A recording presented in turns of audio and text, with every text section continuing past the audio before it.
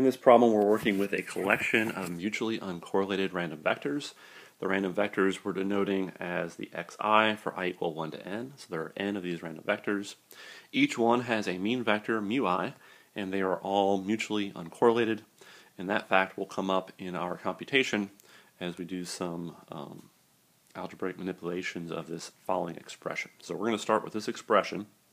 The expected value of the sum from I equal 1 to n of xi minus mu I times the sum from j equals 1 to n of xj minus mu j complex conjugate transpose. So this symbol right here is the complex conjugate transpose. Some books write that as kind of like a dagger symbol. So whether it's a star or a dagger, those are the same thing. If it's a real valued vector, then complex conjugate transpose is the exact same thing as transpose. So depending on what situation you have, you'll see slightly different versions of this symbol and different use cases for it. So let's go ahead and do this computation, do a little bit of simplification. First of all, instead of writing it as a sum times a sum, I can just write it as this double sum. This still counts up all the different combinations of this product, just written in a slightly different way. And I like this way better because it makes it more clear that I can bring the expectation operator in. The expectation operator is a linear operator, so instead of the expectation of a sum of things, I can write it as a sum of expectations. So I've written it like this.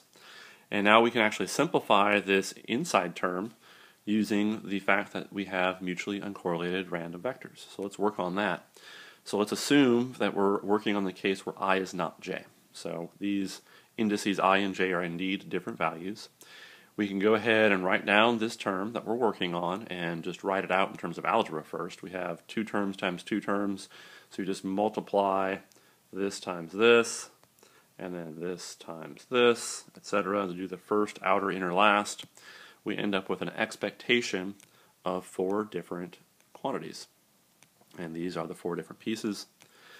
So we have this expectation of 4 things. Again, I'll use the fact that the expectation operator is linear. So instead of an expectation of a sum of 4 things, I'm going to write it as a sum of 4 different expectations. So I can write it as expectation of the first thing minus mu j star times expected value of xi. Remember, this is a constant, so I can pull it outside of the expectation operator.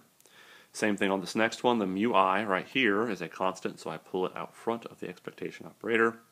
And then finally, both of these are constants. So when I take the expectation of constants, I just get the constants themselves.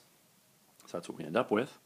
And now we can use the fact that we have mutually uncorrelated random vectors. This, by definition, is equal to this because xi and xj are mutually uncorrelated. And that's the definition of uncorrelated. The expectation of the product is just the product of expectations. So because of that, this first term is really just the expected value of xi, which is mu I, times the expected value of xj star, which is mu j star. So I've got that. And I can do the similar thing on these last 2 terms. Expected value of xi is mu I, and the expected value of xj star is mu j star. So after I write all this out, I end up with these 4 terms, and then you'll notice that these 2 terms cancel. They're exactly the opposite of each other, and so do these 2 terms. So when I'm all said and done for I not equal to j, I actually end up with a 0 vector. So in this big sum right here that we're working on, that consists of n squared terms, most of them are 0. I get 0 every time j is not equal to I, so most of those terms collapse and go away, and I'm only left with something when I and j are the same thing.